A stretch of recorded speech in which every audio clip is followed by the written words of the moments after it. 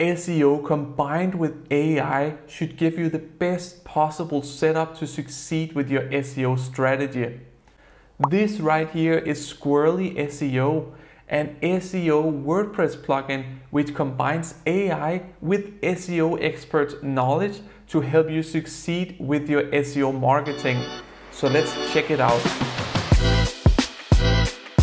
So here we are in the Squirrly SEO plugin.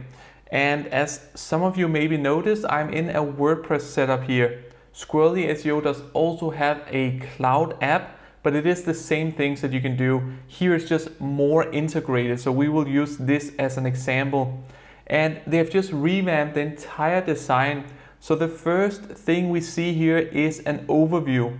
And on the overview we have what we need to focus on next. We have the main features. And then down here you can see we have some material that we can read, watch, use in order to improve our SEO. What I will recommend you doing is starting by taking a one-page setup.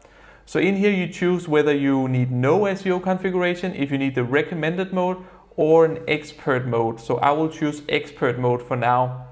You can see there are some different steps we need to go through. We have some automation, we need to add a page and so forth. So scrolling down here, you're basically building your XML sitemap. And this sitemap is used for Google Search Console. So Google knows what pages do you want to be crawled and what pages do you not want to be crawled. So here you can see that I want my home page to be crawled, I want my posts and my pages. And then I also want my images, videos, and here there is actually a nice feature. So here every time it is that I make a new post, then automatically this plugin will then ping the different types of search engines to tell them that now they need to crawl this post. And this will allow this post to be able to rank faster. We also have robots.txt you can enable, and then we have some meta tags that you can enable as well for the title, the description, the keyword, which doesn't really make a lot of sense, the canonical and so forth. We also have social media, rich snippets, SEO automation, and extra options down here. So they do support local SEO for an optimization standpoint, but it's not something I will dive into now. So let's save and continue. So here on the next step is where you can set focus pages. And a focus page is something you really want to spend time and energy on getting to rank on Google. So normally you will set 2 to 3 different types of pages or posts as your focus page or post, and then you will do everything you can to optimize that. So you can see I have here workload management for better teamwork. I have set that as a focus page. Let's also set this one up here as a focus page, and then we'll now move on to the next step. On the next step here is where you set your social media accounts, your Twitter, Facebook, and so forth. And then down here you can set an organization name, description, some address, and here I have just set the logo. This is just some information that they will use, and this is made for EAT. So this will help you basically create authority within your industry if it shows that you know what you're talking about. But it is a minor thing, of course. It is always your content talking for your authority. So let's save and continue. So here we need to mention what is the topic overall for our site. So I'll just write a to-do app here, then save and continue. So now it is ready. And down here you can see that if you're an SEO beginner, you click this button. But if you're an SEO expert, you click this button. So as I chose the SEO expert before, I will click that button. Here you can see that you need to set your blogging frequency. You need to set some different settings down here that we already set before in our XML. Over here we have our robot file that we can fill out, change and edit. And then we have some advanced settings if you want to load Squirrly frontend CSS, if you want to use the late buffer and so forth. This is just some advanced to basically optimize your Squirrly setup. For every module you're within, you have a to-do out here. And I have already filled out all of these different to-dos, but what it says here is that you can also connect your Google Analytics and your Google Search Console. And what this helps you with is basically to be able to track better and easier and just make the data flow much better. Out here we always have a menu where we can go through the different types of tools that we have in this module. So before we were on tweaks and sitemaps, you can see we also have the SEO metas, we have social media and so forth, but we have already set all of these settings. So now let's go back and choose another module. And here one thing I do not like that much about Squirrly SEO is now when I want to go back to a different module, I have to click on the logo. I can't get it to show in the menu itself. So you can see we have made some changes. So right now it's checking the website just to see if we need to change anything. But if you want to do that manually, you can always click up here to run an SEO test. Now when we've been through the one-page setup, let's go to the keyword research. This is just a keyword research tool where you can apply any keyword and then you will get some assumption, you will get some suggestions for what keywords you can track as well. So here let's set a to-do app as a keyword. I will not choose a country, I will just go to the next one. So here Squirrly SEO, based on the data that they already have, the data from Google and so forth, are suggesting me to maybe take a look at these keywords. So I like this keyword down here, and I also like the to-do app free keyword. Then let's just keep it at that, and then we'll do our research. Now within these keywords we have chosen, we can then choose to do a research for up to 20 results or for 50 results. For now I'll just do for 20 results. So now it is ready and it is giving me brilliant information. It is not a lot, but it's exactly what I need. So basically it is sorted by the keyword on top is what is the highest chance of ranking. So here it is saying there is a low ranking chance on this keyword. That means it's very populated and there's a lot of different companies which are focused on this keyword. So you can see here that it is discussed very few times.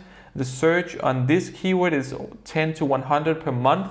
I think it's a lot higher. So these different types of intervals you need to take with a grain of salt because that is just an approximate result. You can see we added to-do app ourselves. That is searched approximately 2,000 times a month, but there is a very low ranking chance for this one. But what I want to do now is I want to add this keyword to my briefcase. It is already added. So I'll just take this one and add. What you can also choose, let's say that we want to rank for this keyword to-do list app, then you can choose to optimize for this. So if I click on optimize for this, then we will be shown basically a new post where it has filled out already out here, and then we can basically just start writing. I will come back to this view just in a moment. But now when we have added the keyword to our briefcase, we can go into our briefcase and then we can see the keywords in here. So here you can see whether we are ranking or not on these different keywords. We can see some more information, which is basically the same we saw just before. We can see how much it's searched and so forth. So this is basically just to see how you're ranking on the different keywords.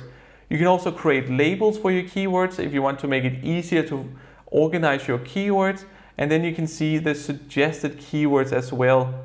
That is the keyword research tool, and it is very extensive, and I've had a lot of luck finding different keywords or search phrases that I can focus on for my WordPress setup here. But let's try and go back now. So we've been through the keyword research and the briefcase. The next is our live assistant. So the live assistant is basically within when it is we sit and basically write our content.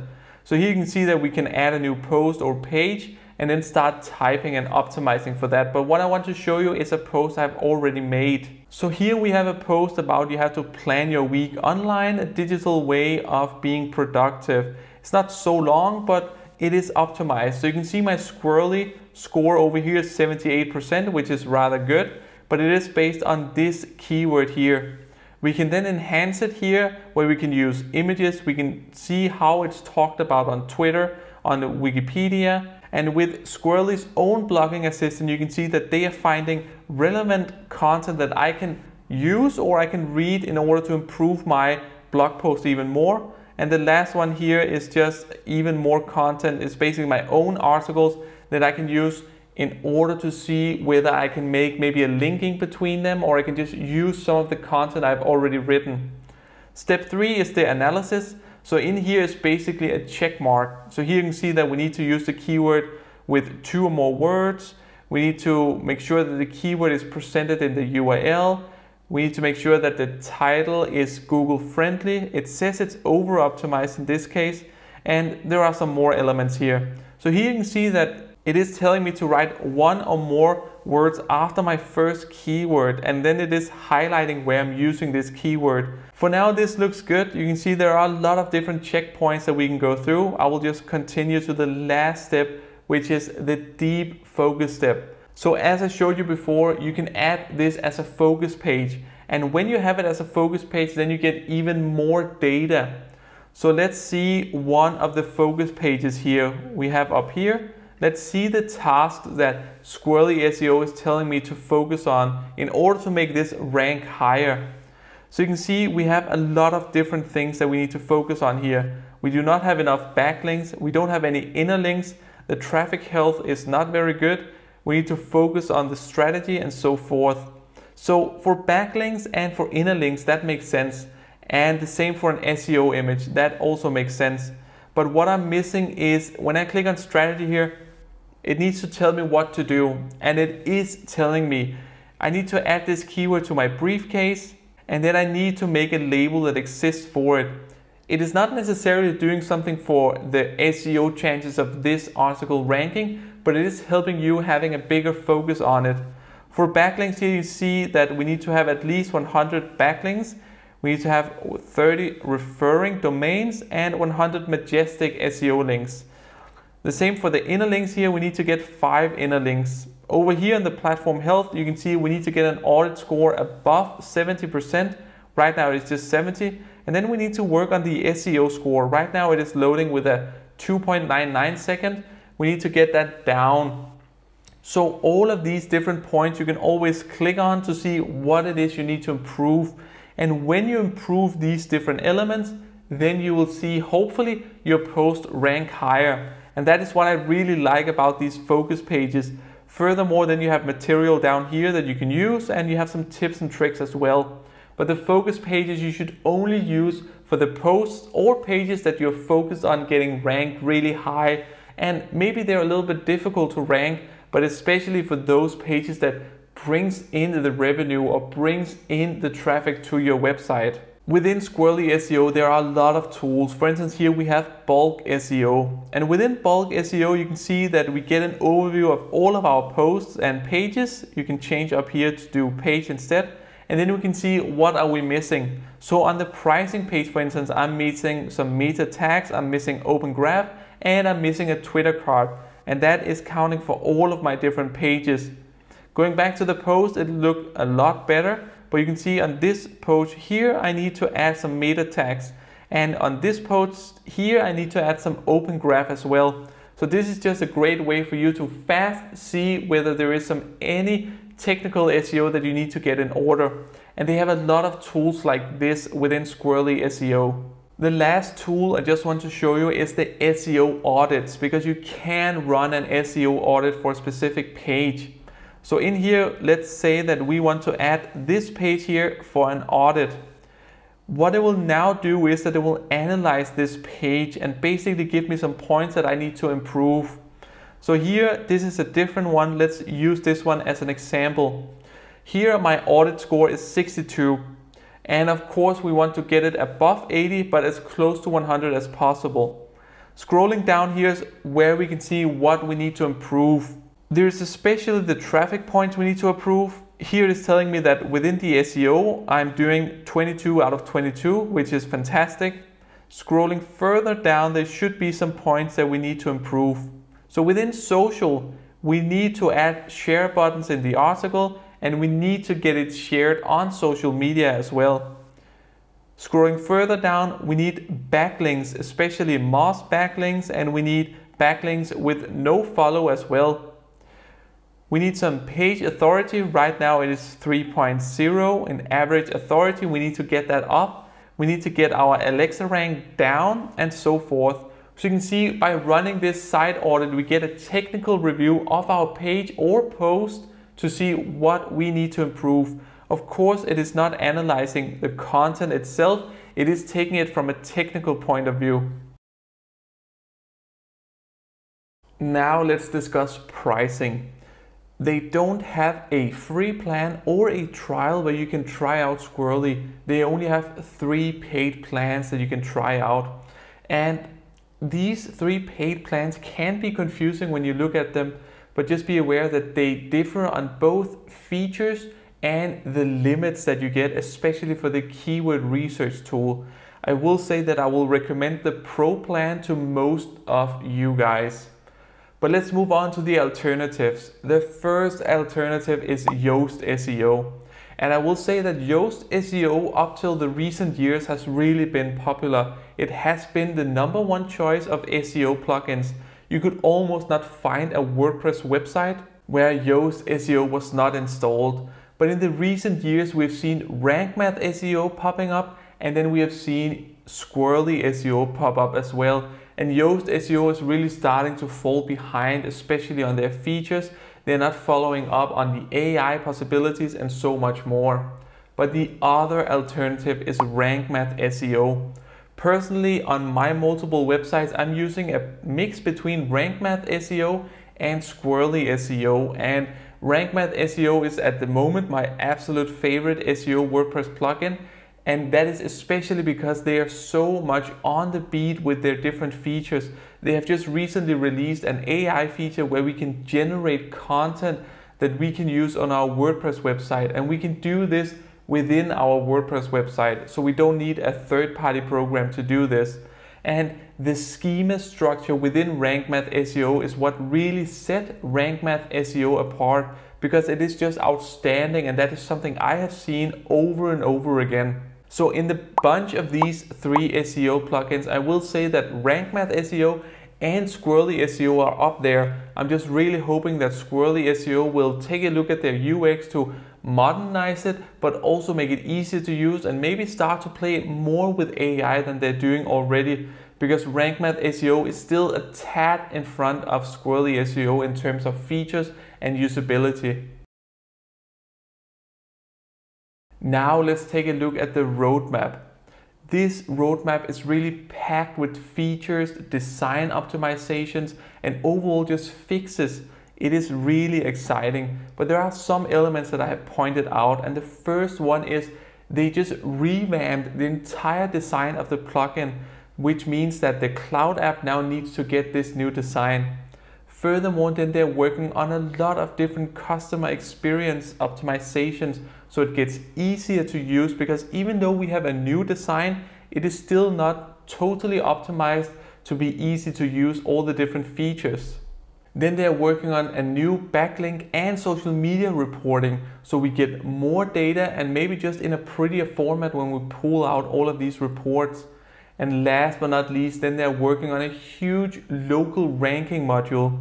This means that not only can we track our rankings in our local environments and our local cities, but we can also optimize our content to rank higher in the locals. So that will be really interesting to see how they will develop that and how easy it will be to use. After using Squirrly SEO for some time, what I really like is that finally we have a plugin which is good at explaining what they're doing in the different SEO processes. And then just the keyword research tool is so outstanding. Though I will say that the UX needs even more improvements. I know they have just revamped it, but I don't feel it's there. It's still difficult to use. And then the local rankings, I'm hoping to see just an MVP in the near future. Squirrly SEO has tried to take a different approach to the market of SEO plugins, and their keyword research tool is extensive, plus their live assistant takes it an even step further. I want to give Squirrly SEO 4.5 stars. It is an outstanding plugin, but the design is still a setback for me. They are getting closer though. That's my review. Thank you so much for watching. Let's catch up on the next one.